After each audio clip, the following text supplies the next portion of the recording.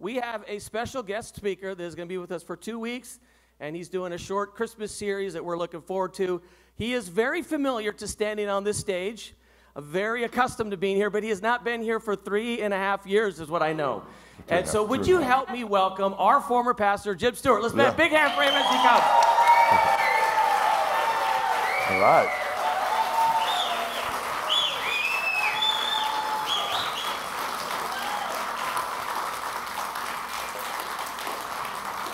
I'm not going to leave yet. Okay. Quick moment. Before, let us all know what you've been doing in retirement. Well, the main thing is growing a beard. Yeah, you look great. You look so hot in that. Yeah, thank you. Yeah, retirement has been surprisingly busy. So we have 4 children, David. Yes. And 3 of them got married after I've been retired. Yes. So that's been amazing. And so on another note, 2 of my sisters passed away. Oh. So that's been kind of tough. Yeah, and one of the things I've been doing, David, which is I never expected to do, is I'm serving as a docent at the Palos Verdes Interpretive Center. As a what? Yeah, that's right.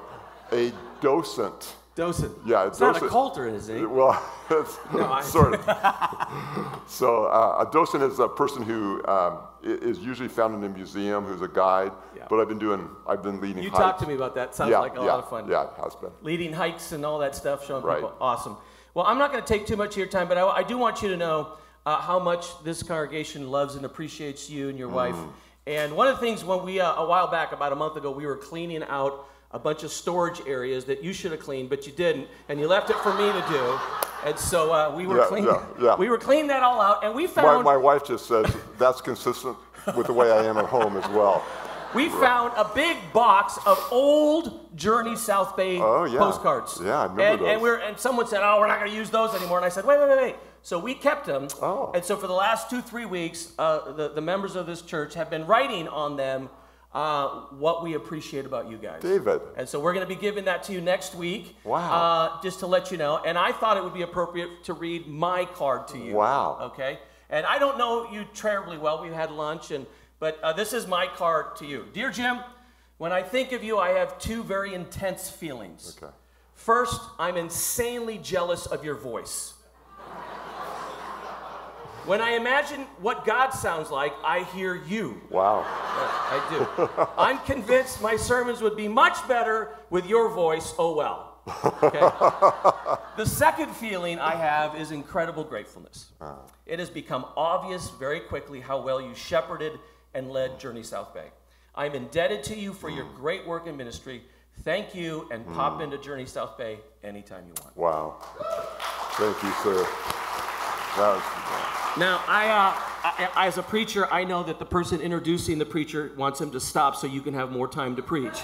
So I'm going to pray for you and then let you bring the word. Great. Heavenly Father, we thank you for Jim. We thank you for his ministry to this church and his faithful service to you. Father, I pray that you would now soften our hearts, prepare our minds, not to hear from Jim, but to hear from you. We love you. We pray this in Jesus' name. Amen. Thank you, David. All right. Well, it is great to be back here. It also feels a little weird. Beth and I drove to church this morning, and I haven't driven that route on Sunday morning for almost 3 years. And so it's been great to be back. I would just say for Beth and I, we've missed you guys and loved you. And I would say that so grateful for the time that we've had here with you guys. In fact, I was thinking about it, besides my wife and my children, the time I had here as your pastor were the highlights of my life. And just such a meaningful time for me. So great to be back, grateful for you guys, grateful for you, David. Thank you for your hospitality, for your warm welcome to me. And I am so excited about the future for Journey South Bay. Man, I picked it up. Your energy this morning is contagious, brother, and I am so excited for where God's going to be taking your church in the days to come. So I'm very thankful for that. All right.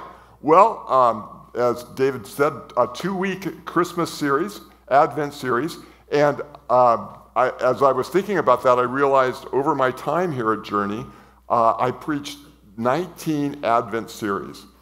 And I thought, I'm not going to do a new one. So I thought back, okay, what series, Advent, Latin for coming, or the arrival of Jesus first, and also looking ahead to the second time, but which Advent series is most memorable in my mind? And to be honest, out of those 19, only a couple came to my mind. I couldn't even remember all the series I did. Isn't that horrible? But so this morning, I'm going to preach one of the ones that was memorable to me. So some of you a few of you, hopefully, will recognize it. Most of you won't. But it's, and I'm not saying it's even my best. It's just one that's stuck in my mind. So I'm going to share that with you this morning.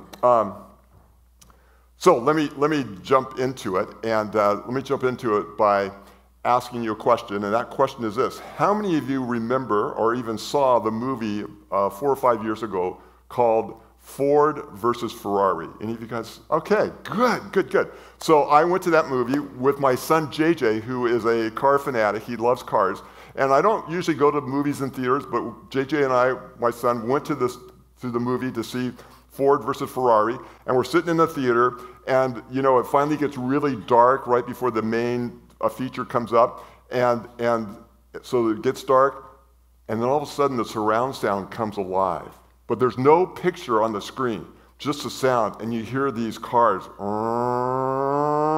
and they're just like maxing up the tack on the RPMs, and it's coming, and it gets louder and louder and louder, and then suddenly, boom, Matt Damon's on the screen playing, Carroll Shelby, and all of a sudden you're at Le Mans, 1959, on the track, and you're going around these hairpin turns, and it's foggy, and it's rainy, and you feel like you're in the car, and I lean over to JJ and say, I think I'm going to like this movie, and it's going to be great. And wouldn't you agree that a great movie or a great book has a great introduction?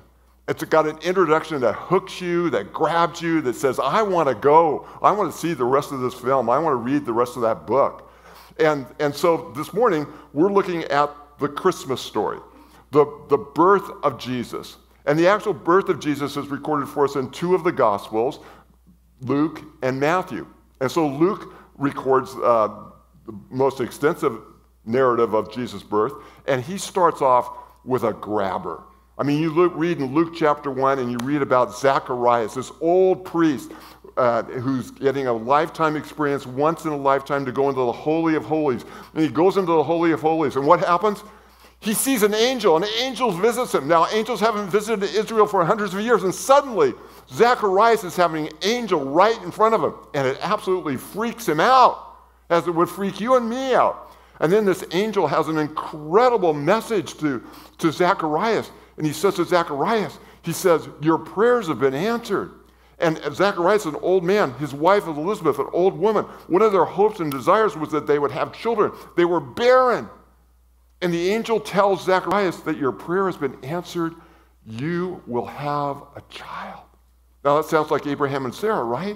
But it's the message to Zacharias. And he says, not only will you have a child, this son you're going to have is going to be a forerunner for the Messiah. He's going to prepare the way for the Son of Man to come on earth. And Zacharias, and he says, and you're going to name him John. And with all of that, Zacharias couldn't believe what he was hearing or seeing. He couldn't believe it. And so the angel says, because you can't believe it, you will not speak again until this son is born. And man, you are drawn into that story. I've got to find out what happens, right? So with that, let's look at Matthew and how Matthew starts the Christmas narrative. Chapter 1, Matthew chapter 1, you don't have to turn to it. You can just listen as I read. And it starts like this, okay? Hold on to your seats. Ready to get grabbed? Here we go. Matthew 1, chapter 1, verse 1. This is the genealogy of Jesus the Messiah, the son of David, the son of Abraham. I'm not done. Abraham was the father of Isaac. Isaac the father of Jacob. Jacob the father of Judah and his brothers. Judah the father of Perez and Zerah, whose mother was Tamar. Perez the father of Hezron. Hezron the father of Ram. Ram the father of Amminadab. Amminadab the father of Nahshon, Nahshon the father of Salmon, Salmon the father of Boaz, whose mother was Rahab, Boaz the father of Obed, whose mother was Ruth, Obed the father of Jesse, and Jesse the father of King David. David was the father of Solomon, whose mother had been Uriah's wife. Solomon the father of Rehoboam, Rehoboam the father of Abijab, Abijab the father of Asa, and you want me to stop right now. Because you are bored to death, right? So why in the world would Matthew start off this greatest story ever told with that introduction? I mean, that doesn't grab you, right? And the reason it doesn't grab you and I is because we are not Jews living 2,000 years ago in Israel. Because you know that the gospel writers, Matthew, Mark, Luke, and John, all wrote for a specific audience. In other words, Luke was writing to Gentiles. Matthew was writing specifically to Jews. And if you were a Jewish person, this is what you want to hear. You want to know for certain because you understand that the Messiah has to come through the line of David.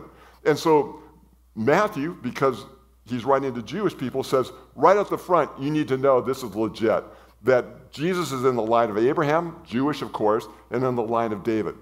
So, got your attention in that way. But what really grabbed the Jewish attention with this introduction was who Matthew included in there. And you may or may not have caught it, but in that genealogy, there was 4 women. Scandalous. I mean, women testimony wasn't even valid in a court of law. And here's Matthew including women in his genealogy. What is he thinking?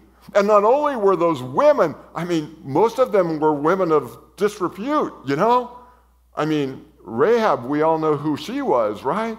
And that's in the line of Jesus, the Son of God. I mean, Matthew, what are you doing? And you have to include Judah in there, Judah, the son of Jacob. I mean, you had 12 sons to pick. Why do you pick Judah, the guy who lies, who betrays his brother, who commits incest? I mean, are you kidding me? Why are you bringing out all this dirty laundry? Now, I don't know if you've ever done a genealogical study of your family tree. I have not done an extensive one in my family tree because I don't really want to go too deep there. Exactly. Because I know there's some stuff in my family tree that I'm not proud of. That's absolutely humiliating and embarrassing. So I don't want you to know about it. Why does Matthew want you to know about the history of Jesus' family tree? You know why he wants to do that? Because right at the beginning, he wants you and me to understand that the reason Jesus came to this planet on Christmas, the reason he came here was to save imperfect people, was to save men and women. And in that genealogy were not just Jews, there were non-Jews in that genealogy. Rahab was a Canaanite. Jesus came for all people with all backgrounds that are messed up. And why is Matthew so sensitive to this issue? Because he was one. He was one messed up dude that should never have had the time of day given to him by the ultimate Messiah and Son of God. And yet he was chosen by Jesus. So this morning we want to look a little bit at Matthew's life so that we can understand the character of this great God we love and serve, and that we can understand on a more deeper level the mission that Christ came for 2,000 years ago at Christmas. But before we do that this morning, let's pray. Father God, you are amazing. Lord, right here in this genealogy, to put people in there that we would be embarrassed to have in our genealogy. And yet, that's the genealogy that you chose for your Son to come through. Lord, help us to understand your heart, your purpose in coming to this planet on a deeper level because of our time in your word and through your Holy Spirit this morning, we pray. In Jesus' name, amen. So, we're going to look at the time where Matthew becomes a disciple of Christ this morning. He records it in his own gospel here. But let me set that up. So, we're going to be looking at Matthew chapter 9. But right before Matthew comes on the scene, Jesus is just returned to Capernaum.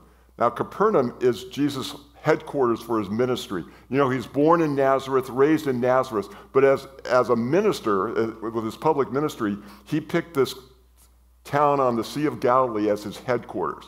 And so he's just returned to Capernaum after some ministry journeys, and when he's there, he's teaching in a home, and when he's teaching in this home, people are crowded to listen to him, but there's 4 men who have a friend who's been a paralytic all his life.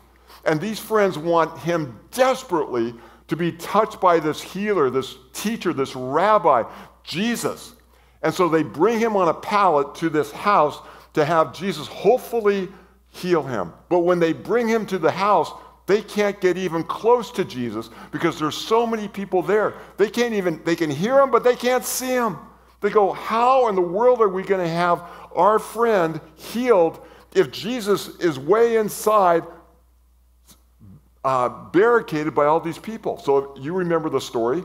They get creative. They get ambitious. They get bold. They climb on top of the roof, tear the roof apart, you know, because back then it's dirt and branches and tree leaves. They tear that off, and they lower their friend on a pallet right in front of Jesus.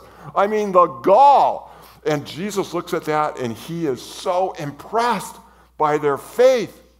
And so he looks at the man, and they're all expecting now, he's going to say, you know, rise, take up your mat, you're healed. But instead, Jesus does what he always does, the unexpected. Instead of that, he turns to the man and says, because of your faith, your sins are now forgiven. What? That's right, your sins are now forgiven. And there's religious leaders in the crowd. And when they hear this, they immediately start saying to one another, blasphemer, blasphemer, blasphemer. He's claiming to be God because only God can forgive sins. Jesus, knowing what they're thinking, knowing what they're saying, stops and corrects them and says, you're right. Only God can forgive sins. And by the way, if you ever wonder if Jesus ever proclaimed himself as God, here's a great example of him doing that. He says, you're right, I do have the ability to claim God. But then he says, what's harder? Is it more difficult for a person to say, pick up your mat and walk, or to have your sins forgiven? It's much more difficult to have your sins forgiven because, and by the way, some of us say we want Jesus to be healing us, and we all do. But here's the reality. All of us are going to die unless Jesus comes back before that. We're going to die. Why? Because we live in a broken world. And we're broken people because of sin. And death is necessary for us to enter into that new world to get those glorified bodies. So a healing now is temporary. But forgiveness of sins is eternal. So our oldest daughter, many of you know, Annie and Pete Fowler, who were part of the fellowship here, and just about when I retired, they also moved to North Carolina. And we actually hate them for that. We're working on forgiveness. But they've been going through a tough couple of months because Pete's mother was suddenly was in great health, but was suddenly diagnosed with stage 4 cancer just a couple of months ago. And Friday morning, she went to be with the Lord.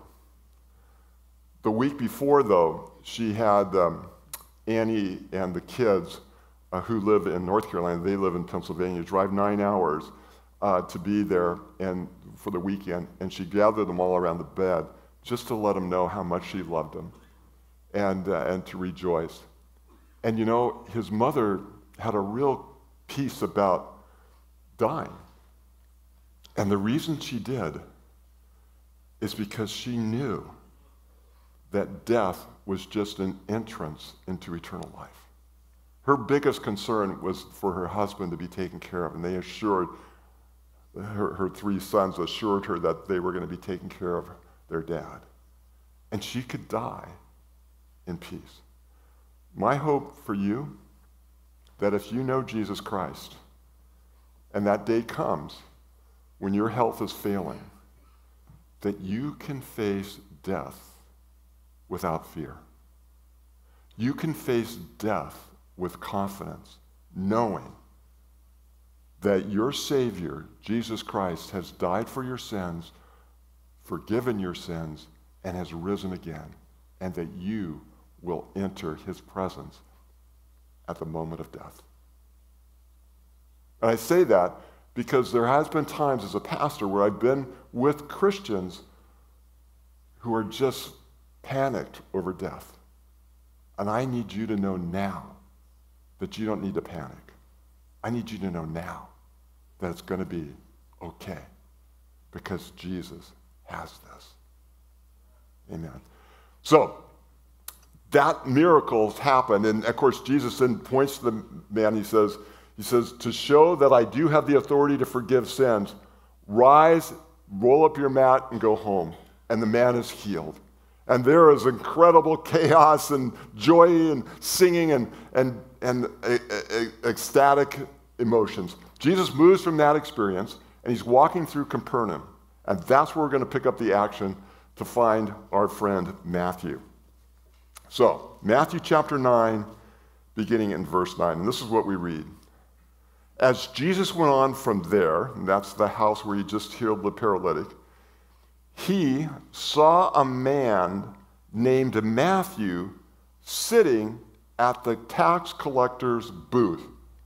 So what do we know about Matthew? Lives in Capernaum, and he's a tax collector. So, how many of you here just really like paying taxes? Is that a fun thing to do? And how many of you here really enjoy getting audited? That's even more fun, right? Do you have to go through all of your life? I mean, don't you feel, I've never been audited, but it feels so invasive. That's Matthew. But Matthew is a lot worse than that, because Matthew is employed by an evil government. He's an employee of Rome. Now, Rome occupied Capernaum and all of Israel. And we've all heard of the Pax Romana, the peace of Rome. You know how they brought peace to a country? They brought peace to a country by intimidation, by fear. They were kind of organized terrorists, the Rome. And what went was what the Roman procurator at whatever city, his word was law. Matthew was gathering taxes to pay Rome. Not to pay Israel, but to pay Rome. And the reason the Romans would hire local Jewish people to be their tax collectors, guys that were good with numbers, is because the local Jewish guys would know what you had. They're your neighbor. They would know how many goats you had. They would know what chickens you had. You couldn't hide from them. It's like the ultimate auditor, right? He lives next door to you. How horrible is that? And he is making your life miserable. I mean, who would become a tax collector? I mean, that's a pretty vile, despicable career, because you've basically turned against your own countrymen. You have betrayed your countrymen to side with the oppressor. And any respecting Jew despised tax collectors. And that's who Matthew is. Matthew sold out. And he sold out for money. And his parents had disowned him, and the synagogue wouldn't let him in because he was unclean. And he was referred to now no longer as a Jewish man. He's a pagan. We're not even going to identify him any longer as a Jew because he's betrayed us. That is who Matthew is. And it says here that Jesus saw a man named Matthew. He actually saw Matthew.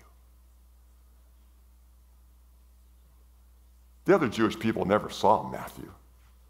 They disdained him, they hated him, but they never saw him as a person. They just looked right through him. But Jesus saw him. He saw him. And I'm sure when he first locked eyes with Matthew, Matthew felt, oh gosh, the holy man's looking at me. He's going to condemn me. He's going to harass me. He's going to call me out in front of all the people. But you know, when he looked closer at the eyes of Jesus, what he saw was not judgment, but he saw compassion. And what he saw was not contempt, but what he saw was concern. And it changed his life. I was reading a book this last week called How to Know a Person. Isn't that a good title? How to Know a Person. It just came out. The author is David Brooks. And he says this. He says, human beings need recognition as much as they need food and water.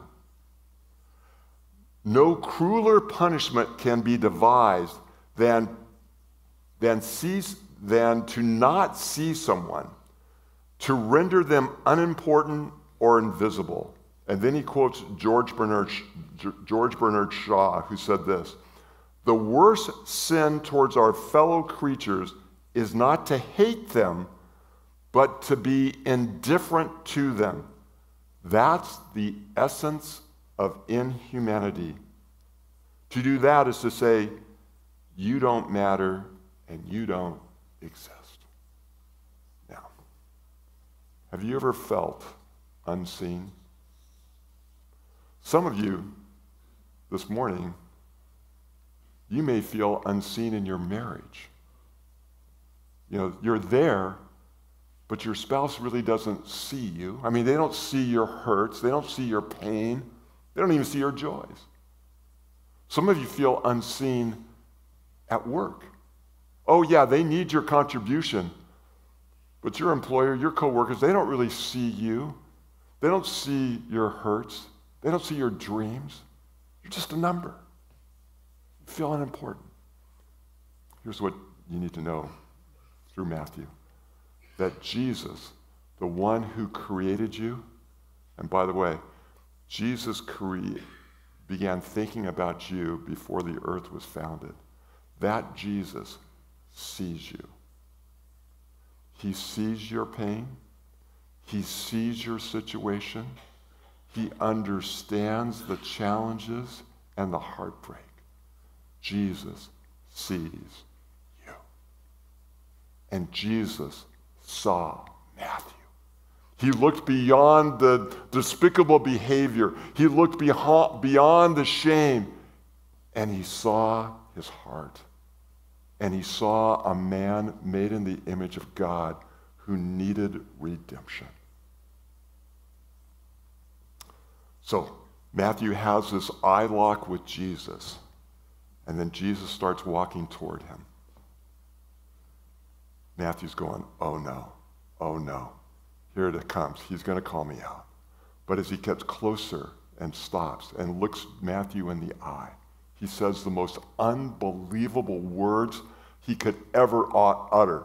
Words that Matthew never thought in a million years he would ever hear from this holy man. Because Matthew had probably heard Jesus preach. I mean, it's not that big a city, Capernaum.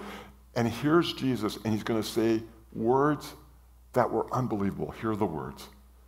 Jesus says to him, "Follow me." I can imagine Matthew going, "Who are you talking to? You couldn't possibly mean me. You couldn't possibly be asking me to follow you. Jesus, you know who I am. You know what a scumbag I am. And you're asking me to join you? You're asking me to walk with you? You're asking me to be one of your students? You're asking me to be in your friend group? You've got to be nuts. And yet, Jesus is saying to Matthew, follow me, because I believe in you. I believe that the life you've lived now up to this point doesn't determine who you're going to be. I've got bigger plans for you. I'm going to change your life. And Matthew is unbelievable. He says, how can this be? But then, what does Matthew do? It says this, and Matthew got up and followed him. He got up. He got up out of his booth, closed the door, locked it, gave the key to the Roman guard that was probably guarding him, had a line of people still waiting to get taxes collected, says, store closed. I'm now out of business. Matthew is leaving behind his old life. And that's not that easy to do, is it? He's leaving behind riches. He was one of the richest men in Capernaum. He's leaving this cash flow that's incredible, because a tax collector in Israel in those days, they gained the taxes for Rome, but then they collected commission above that. And guess who set the commission about how much they would get on every person's tax? The tax collector himself set his own commission. And he was living off the poverty of his people and living high on the hog. But he's leaving that all behind. He's going to leave behind sleeping in a mansion to sleeping in a tent. He's going to leave behind sleeping in a bed to sleeping on the dirt. Why? Because the offer of Jesus to be in relationship with him, to be accepted by him, was irresistible, because it spoke to the deepest parts of his soul. Wow. So he goes on, and he says, while Jesus was in verse 10, while Jesus was having dinner at Matthew's house, and now this is remarkable. Jesus, the rabbi, the healer, the great teacher, the one who people are calling the Messiah, steps into a defiled house of a publican, of a pagan, as people called Matthew, and had dinner with him. You know what it meant to have dinner back then with somebody? Kind of like it does today. It means you like them. It means you want to have fellowship with them. It means you want to be friends. And here's Jesus, the Holy One, having dinner, eating as a friend with this man who was ripped off his countrymen. Wow, what kind of Savior do we have? And then he says, many tax collectors and sinners came and ate with him and his disciples. So, Matthew's celebrating. Man, my old life is over. I'm heading into a new world. I've graduated. Let's celebrate. And he calls all of his friends. So who are his friends? Tax collectors, other scumbags, and sinners. That's who's in this house, and that's who Jesus is fellowshipping with. But here's what I thought was significant about this passage. It says that it was sinners came and ate with him, Jesus, and his disciples. Can you imagine what a tumultuous event this was for Peter, for John, for James, to have to sit down in a room full of tax collectors? Oh my goodness. And Matthew? These are the men who had made their life miserable. These are the men who had stabbed them in the back, who had turned them into the Roman officials about their property and being taxed. They hated their guts. And now their rabbi, Jesus, is having dinner with them, and so are his disciples. Isn't that amazing?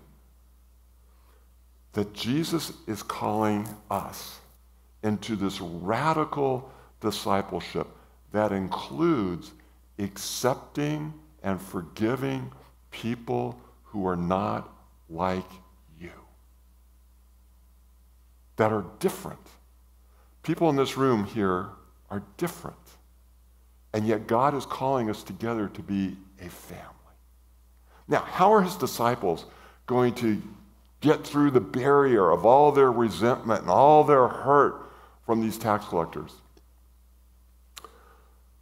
God's way to build his kingdom, which is people, by the way, relationships, because he knows we're human, we know we're going to hurt each other.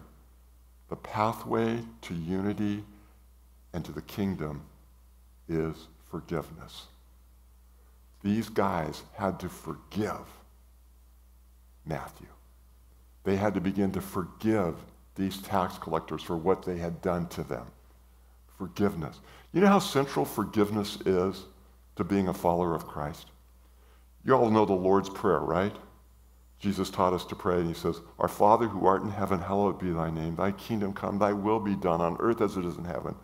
Give us this day our daily bread, and forgive us our debts as we forgive our debtors."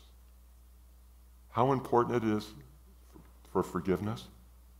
That's not a very long prayer. Many of you have it memorized. Forgiveness is right in the heart of that.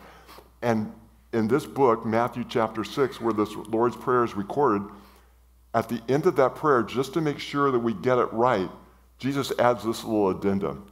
And he says, "As you forgive others, so I will forgive you." Wow! Forgiveness isn't optional as a follower of Christ. Forgiveness is essential. It's the heart of who we are to be. So what is forgiveness? Forgiveness is saying, I'm no longer going to make you pay up. I'm no longer going to get revenge. I'm no longer going to try to equal and balance the scales that have obviously favored you. I'm no longer going to call for your pound of flesh. I'm going to let that go. That's what he does. And the reason we're able to do that is because Jesus forgave us. And to the amount that Jesus is saying, to the amount that you have received my forgiveness will be the amount that you can forgive others. And that's why Jesus says at the end of that Lord's Prayer that I will forgive you as much as you forgive others, because I can't open up my heart to Jesus' forgiveness when I can't forgive you. When I haven't forgiven you, it's a sign that I haven't received Jesus' forgiveness in part of my life. That's what it's about. Now, when I accepted Christ, all of my sins, past, present, and future, were forgiven. But experientially, that forgiveness is a process of taking hold in my heart. And that's why I'm always growing in forgiveness. And so his disciples had to take that step to forgive those tax collectors. Now, let me also say this, that forgiveness is not equated to reconciliation. Those are two different things. I can forgive somebody, not demand payment back, but that doesn't necessarily put me in relationship with them. Forgiveness is a one-sided affair. I can forgive you regardless of what you're doing. Reconciliation takes two people. It takes two to tango. So I can forgive you, but for us to be back in relationship, it also requires repentance on the person who's hurt you. I believe that Matthew and the disciples were forgiving, but I believe the reconciliation was on a fast track. Why?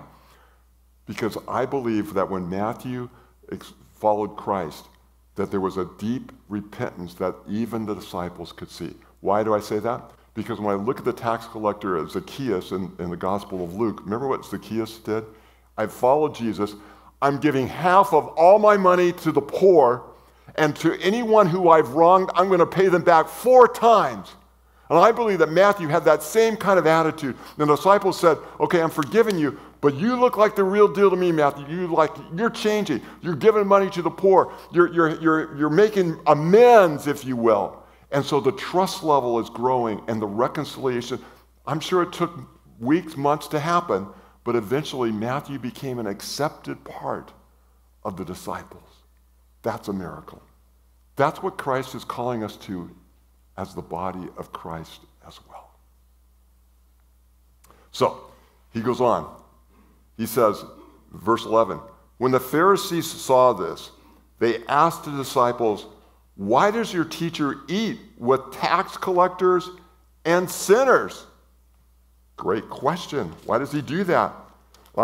So Jesus steps up and answers for them. And on hearing this, Jesus said, it is not the healthy who need a doctor, but the sick. It's not the healthy who need a doctor, but the sick. So our 7-year-old grandson, Monday, had an ear infection. And, you can't get over an ear infection without antibiotics, right? So what my 7-year-old grandson needed, he didn't need a playmate. He didn't need a teacher. He didn't need a toy. You know what he needed? He needed a doctor because he was sick. And Jesus is saying, the healthy who think they're healthy, the reality is we're all sick, but who think they're healthy, they don't need a doctor. I came for those who recognize they need help. I came for, and by the way, my 7-year-old didn't really know that he needed a doctor. He just thought he needed another scoop of ice cream to feel better. But his parents knew that, right? It's about knowing where we're at. And Jesus is letting the Pharisees and the religious leaders, hey, this is what I'm about.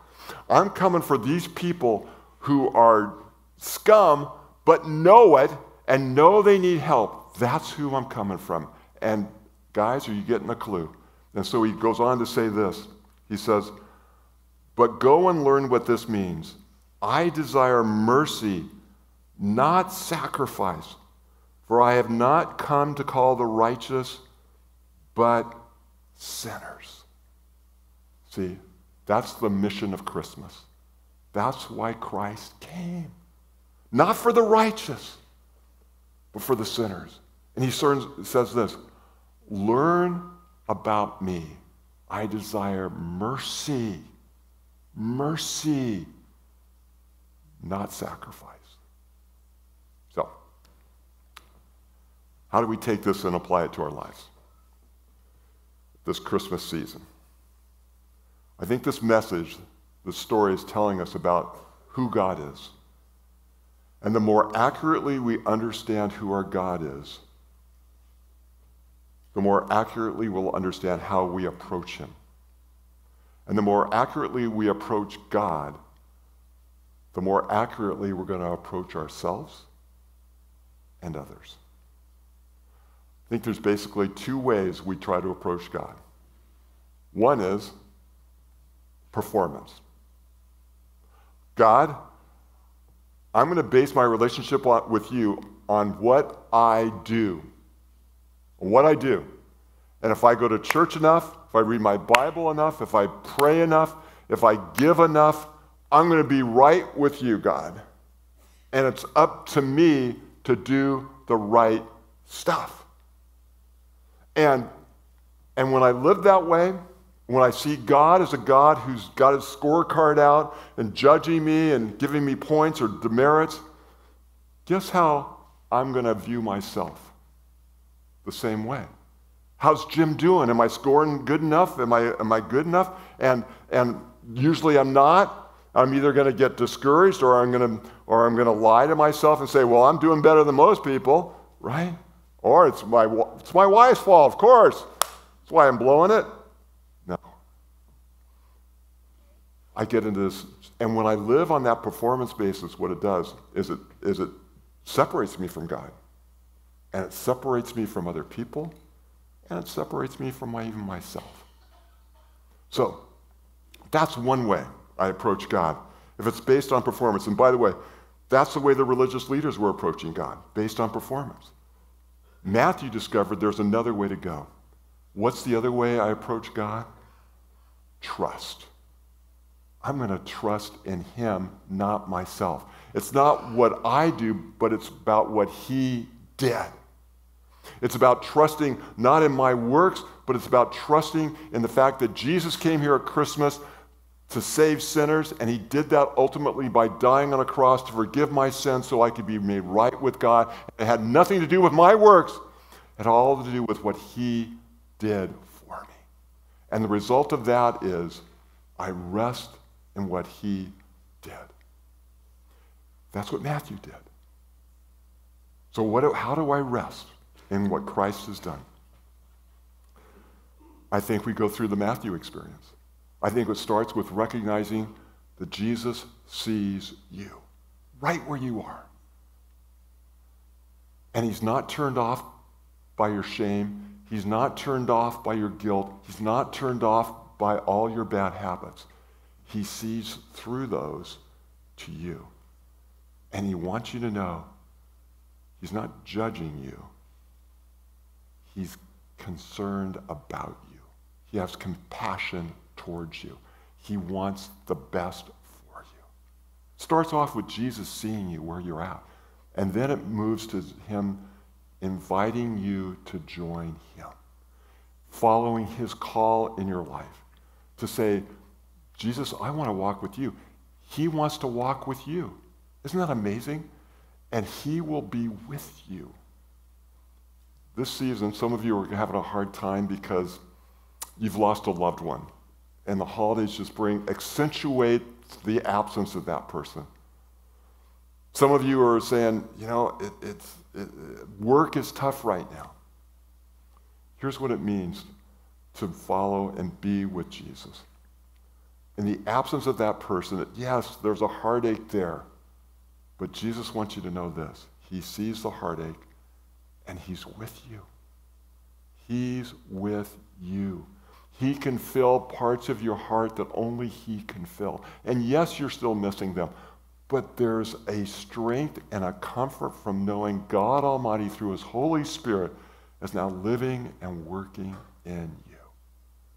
And for that struggle at work, know that he sees you, but that he's with you to take you through that situation. The words of Jesus are this: life is much more than what you eat or drink or the living that you make. He says, look at the sparrows in the sky. God takes care of them. He will take care of you. He is with you. That's the message. So, when I'm trusting in Jesus, when I'm resting in what he has done, then my life is going to reflect that. How? Thankfulness. I'm going to be able to be thankful for what Christ is doing in my life today. Not perfect, there's a lot of problems, but there's going to be a thankfulness and a worship in my life.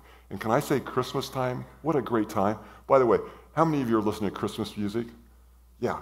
You know what? Don't just listen to it at times, but have those moments when you let the words actually sink in you and minister to you and worship him. God rest ye merry gentlemen, let nothing you dismay, for Christ the Lord our Savior was born on Christmas Day to save us all from Satan's power when we were gone astray. Oh, tidings of comfort and joy, comfort. Let those words mean something to you. I'm amazed I just said that, by the way. That's pretty impressive. But you know, that's the message of Christ, knowing that I don't have to be dismayed. Comfort and joy has come to me today. That's a sign of I'm resting, not in my works, but in what Jesus did. You know what it also means? It means I'm going to repent of having to perform to please people. Because Jesus did all the performance for me. I can rest in his acceptance. And you know what it also means? It means because now I don't have to perform to earn, I can now begin to truly love. I can serve selflessly. I can serve without needing to be served back because Christ served me. It's resting in him. Let's pray. Father, thank you for coming. Lord, thank you for sending your son, Jesus. Jesus, thank you for obeying. Thank you for being willing to humble yourself through the birth of a little child and showing us the way as you lived your life. And Lord, may we embrace the reason that you came at Christmas, to save sinners like me and Matthew. Thank you, Lord. In your name we pray. Amen.